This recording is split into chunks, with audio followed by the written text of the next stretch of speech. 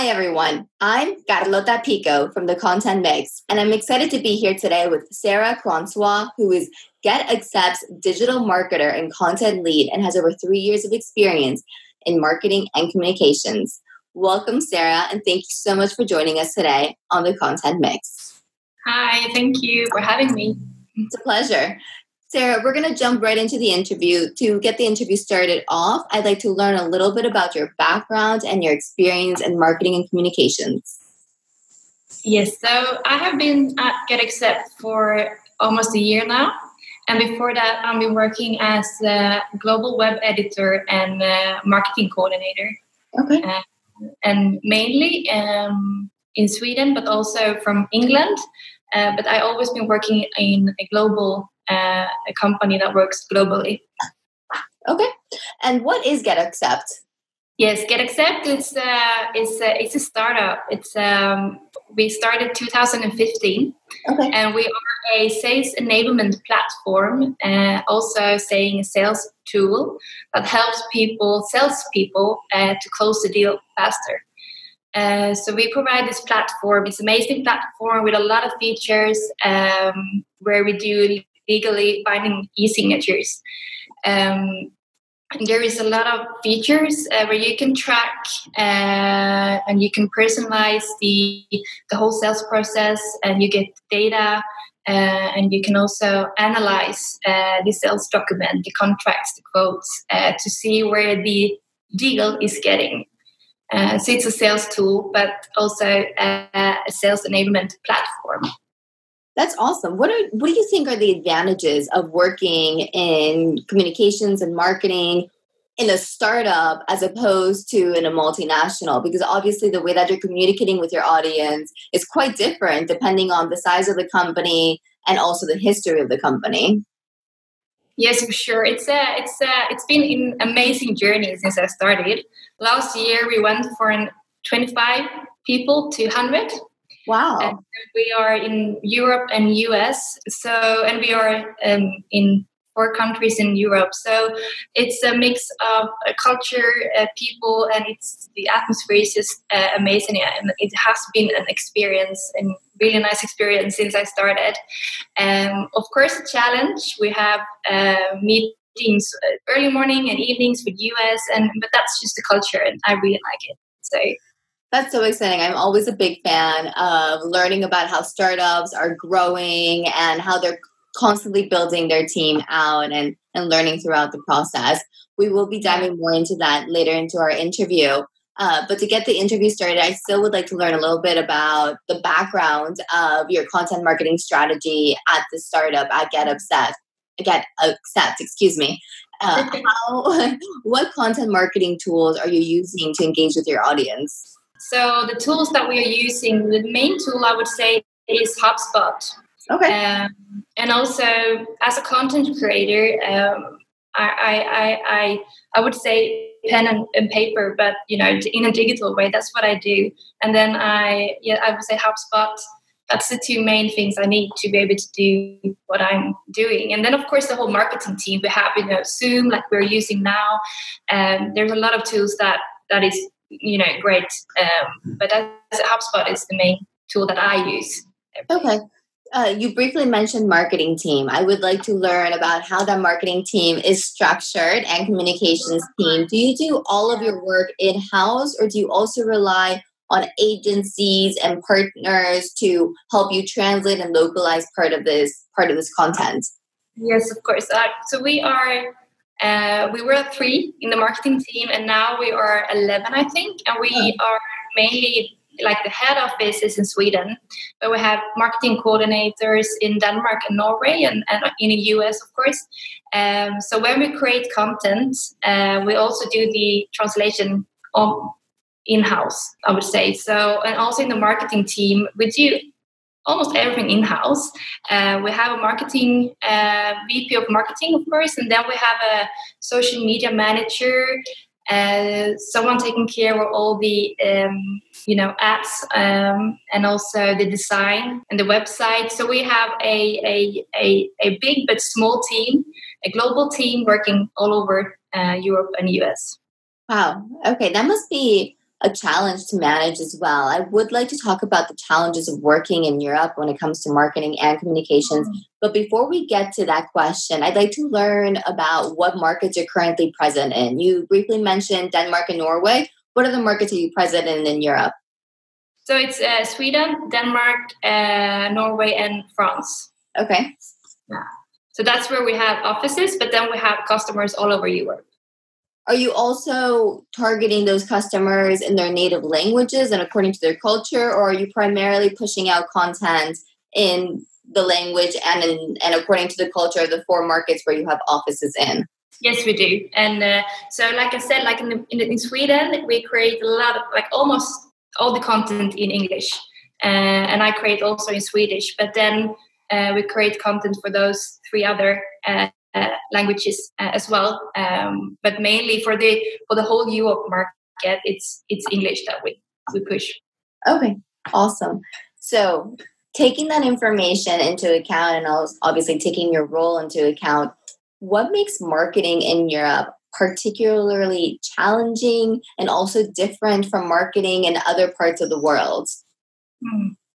Oh, that's a nice question. I would say, for me, a challenge is to write in English, but still targeting not one country in Europe, but still targeting the whole Europe. So creating content that, targets the whole Europe, basically. Even if we translate to some languages, I still need to think about that. Even if I create in English, I'm not talking to an American. Maybe I talk to a person in Portugal or Spain. So that's a challenge for me to create content that attracts, even if it's not in the local language. Right, like valuable content that can attract a global audience and can engage with a global audience is particularly challenging when it comes to content creation. Is that a fair summary? Yes, that's okay. What about working in Europe in particular makes it so challenging or so exciting at the same time? I don't know, to be honest, but I think like the GetAccept, the founders are from Sweden, but it's all started in US. Okay. So we are quite US and bold in the way how we speak. And that works really good in the US. And now we're trying to warm up the European market with our sales enablement tool. And I think that's also been one of the biggest challenges for me. Even if I'm used to work globally for it, it's still like adapting the needs and the cultures that we have in Europe to attract and, like you said, to create value content. Definitely. Culture. So I think it comes down to culture and the different ways that the audiences engage with content according to their culture and according to their personality. Yes. Yeah. Amazing. Well, I am going to quote Steve Olinsky from CMO Network, who not recently, but published an article in Forbes in 2017 about content and its significance. He said that content attracts people rather than interrupts them, and that it's important to center content around your audience rather than around your company. And that's his definition of good content. How are you distributing your content and ensuring that it provides value to your audience versus just advertising your product? So in our content strategy, we always talk about that we are creating inspiring educational content. Okay. So of course we talk about our product, but we want to educate our audience and the market, and we want to inspire and also want to talk about people or companies that we admire. So that's more, like I said, in our content strategy, that's the main focus. And of course, we highlight our products, obviously, but it's more about educate and to inspire other. Okay. What mediums are you using to educate and inspire your audience? For example, do you have a blog going? Do you use webinars? Are you also organizing events? Yeah. So we had a event last autumn, a sales enablement event. Okay. Like I said, we're trying to warm up of the European market within sales enablement. It's quite common in the US, but it's still quite new in Europe, and especially in Scandinavia. So we have events, and we also have a lot of webinars. And webinars we have on the local level. So we have it in the different languages for each country that we are in. And then we have a blog and articles, and we also create a lot of ebooks and white papers to educate and to inspire. And also when we have the webinars, we interview people that we admire. Okay. I will be moving later on in our interview into recommendations and about people that you admire, apps that you constantly use, events that you're always attending. But we'll leave that towards the end of our interview as our rapid fire questions.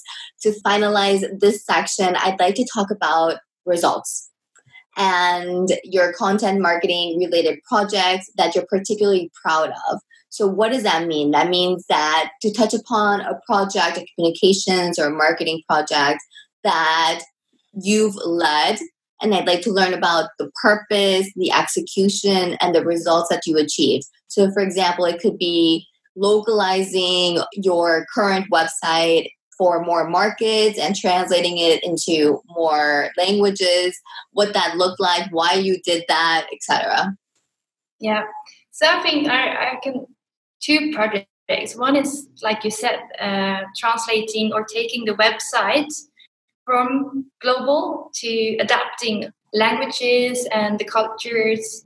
That's have been a big challenge. We are still working with that.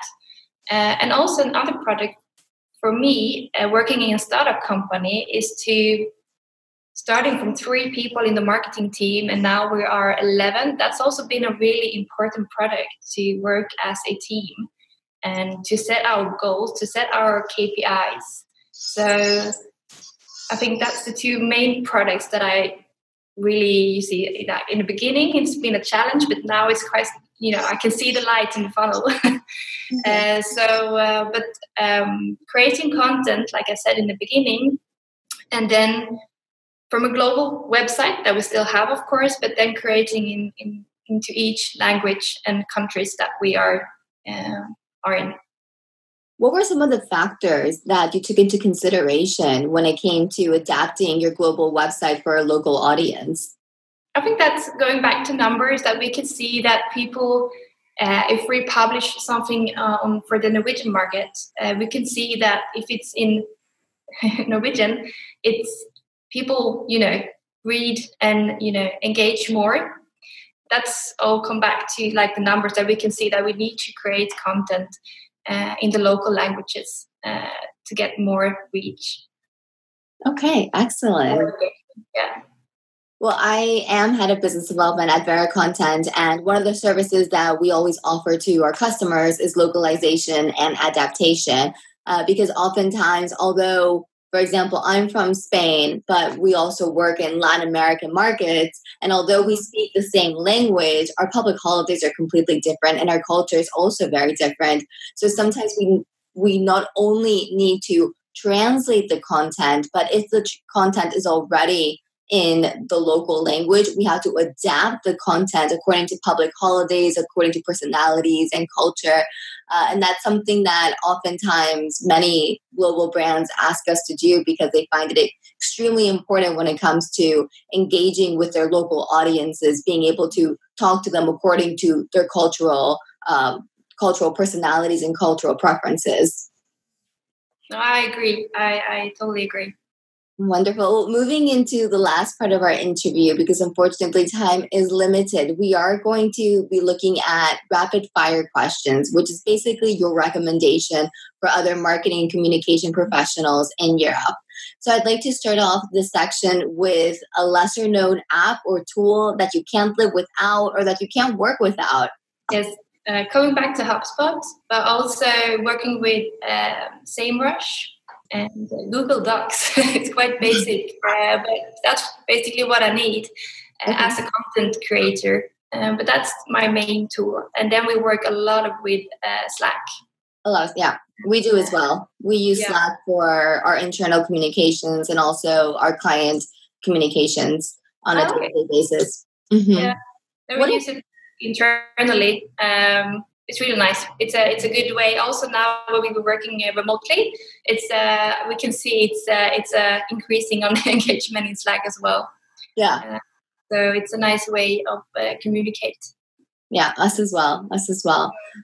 Going back to HubSpot, what makes HubSpot particularly valuable when it comes to your role? We have our blog in HubSpot, for example. So it's a great tool that, save me time when I publish articles and blog posts. And also, it's a great CRM system. So I think it's for a company that is growing, HubSpot is really nice because it's all gathered in the same platform. So I think it's good. We have a nice overview, and we get analytics, we get numbers. It's helping us as a team and as a company to have a base for all the information that we need. Okay, excellent.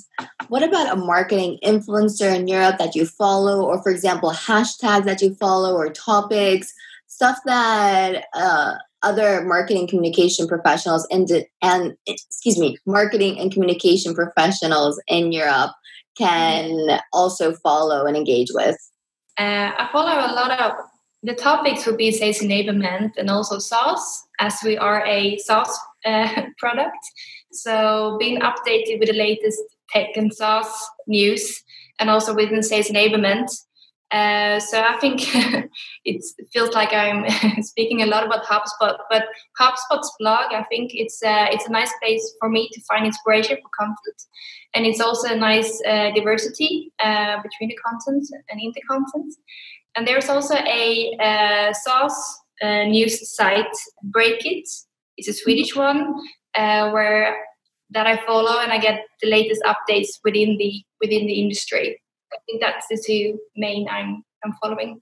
And from a personal point of view, where do you find your inspiration? Because oftentimes I was a former writer, I'm a former journalist, and sometimes I would face blocks, right? And I would need to just stop for a second and read an inspirational story from one of the people that I follow, and that would really help me to refocus, gather my thoughts, and continue writing valuable content. Is there any leader that you're currently following that really inspires you to keep on going and keep on growing?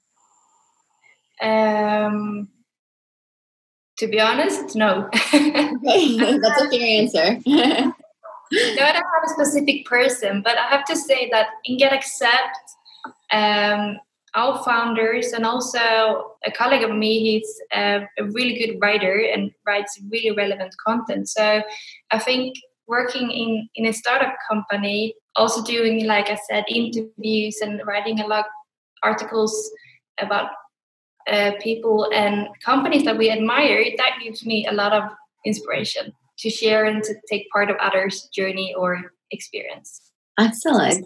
Well, we are moving into the last question of today's interview, and that will be a valuable European industry group, association, or event that you constantly attend. It could be digital as well because of coronavirus. So feel free to talk about digital events or digital webinars that provide a lot of value to you.